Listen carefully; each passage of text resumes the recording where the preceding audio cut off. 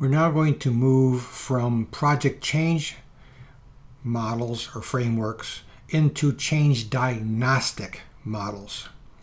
Again, using the same framework that we've used before, diagnostic models are really part of the overall project, in which case there's things that you do as part of the project. One of those things up front is diagnostics, determining what needs to change, what are the problems, particularly the core problem under the symptoms. Within this area, there's at least 10 different models that I would classify as diagnostics. The question then comes is, why do diagnostics? Because too often, companies that go doing change don't do diagnostics. They end up treating the symptoms and never really get down to the core problem. This is the push-down pop-up theory of management. They push down one problem or symptom and the core problem pops up someplace else. So the key then is what to change, but also what to protect from change. Too often, even when diagnostics are done, the focus is on only those things that need to be changed without looking at the values and core operations that need to be protected from that change. Failure to protect certain parts of the operation often leads to unnecessary resistance that will come up later. So again, what to change, what to protect is the key deliverable from change diagnostics. Overview, and again, this is an overview. Some of these change models could require a full lecture or multiple lectures, in some cases even a whole course on the model to use it to the full extent. So going forward, McKinsey's 7S. This comes out of the McKinsey Consulting Group and is a very well-known diagnostic model. It looks at the organization from 7 different perspectives: strategy, structure, symptoms, shared values, skills, staff, and style.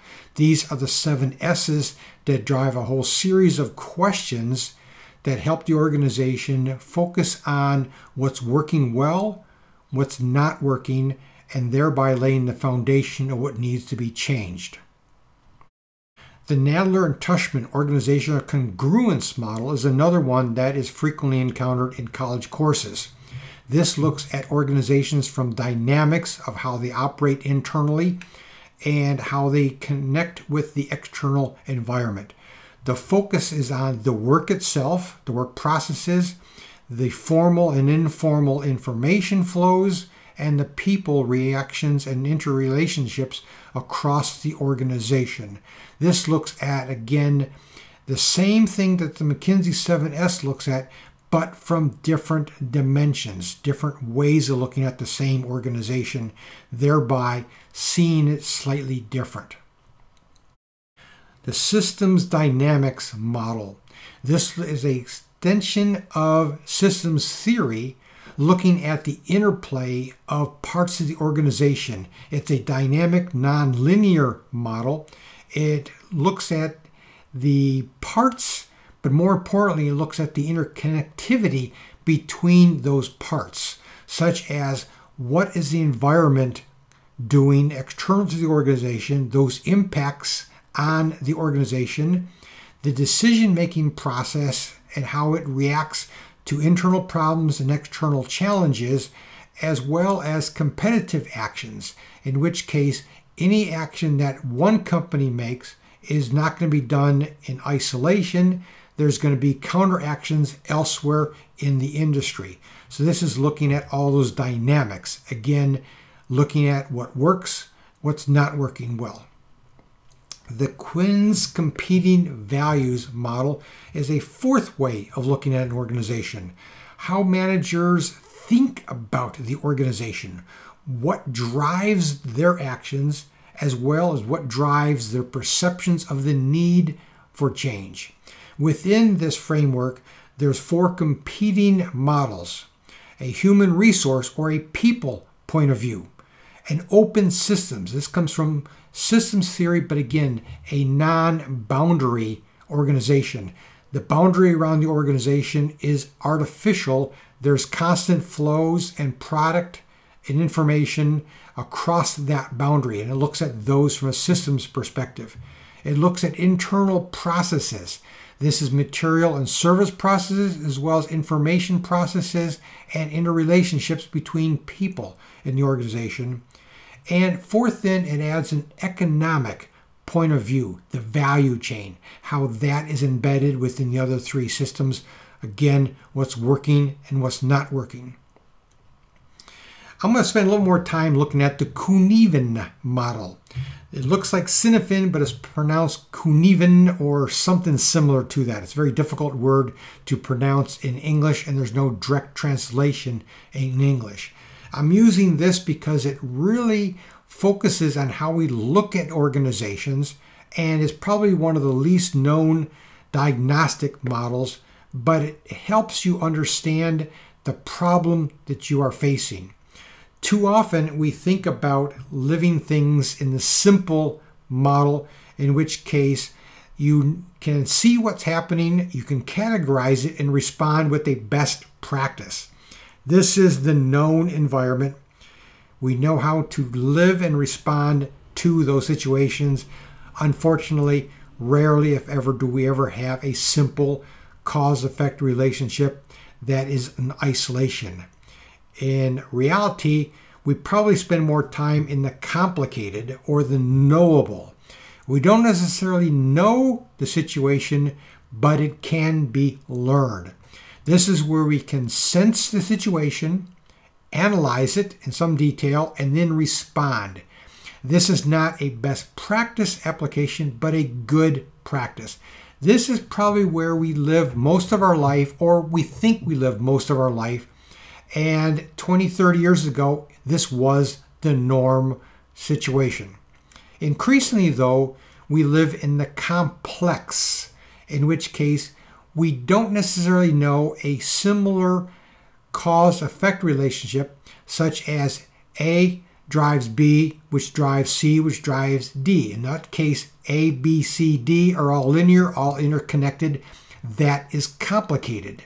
In a complex, there's non-linearity, in which case you may have A, B, C, D driving, but B also has a feedback loop to A, and D may have a feedback loop to A and B, in which case it becomes complex, and that the cause-effect relationships are really intermingled themselves. Therefore, you can't necessarily predict what's happening. Those feedback loops happen at different time scales. This is not a good practice. It is far from a best practice situation. This is an emergent practice. You need to discover what works. Instead of sensing, you have to probe the system. You test things in the system and you see what happens. This is the probe, sense, and then you react or respond, such that you never really know exactly what to do. You have to try different things. This is where we spend most of our life in the world today, trying to come up with emergent or novel practices, and to the extent that we're able to get it to somewhat of a focused understanding, we could then move that part of the practice to complicated in our change response. The fourth domain is the chaotic. This is chaos as you would expect the term to be used. It's turbulent. It's not possible to see patterns. There is no pattern, or the pattern is so hidden in the detail that you don't know what to do. This is where you just have to try something, anything. You have to act. You have no idea what to do. You act, see what happens, and then you respond. The hope is that you're able to get some control over the chaos and move it into a complex where you see the patterns, and then move it into the complicated. The reason I focus on this diagnostic model is that too often we treat change as a simple or a known process, in which case we're solving an easy to solve problem. In reality, we're solving a symptom of a complicated or complex problem. So the category here is key of what type of problem are you trying to solve, and then using the appropriate diagnostic tools and change response. The chaotic is just realizing that you're out of control and you've got to get at least into the complex or complicated arena to even have any semblance of what to do. So again, these are simple, complicated, complex, chaotic, different ways of categorizing the problem and the environment that you're living in at that particular point in time. So, what model of diagnostic should you use? Unlike the project methodology where any one would work well for you, and my recommendation is that you try to use a little bit of all of them. So the key then is, which model should you use? Too often, change managers use none. They jump to the first solution that is either feasible or politically acceptable to them, and they end up solving symptoms, not the core problem itself. Best of all, though, is I recommend using all of them.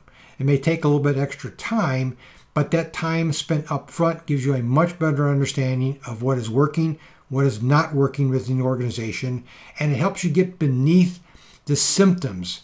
By using different change diagnostics, you're looking at the organization. You're forced to look at organizations differently, and that is new knowledge that will help you craft the change objective of what needs to change and how to approach that change process. Moving forward then, what to change, what to protect from change. That's the key part you're trying to determine in change diagnostics.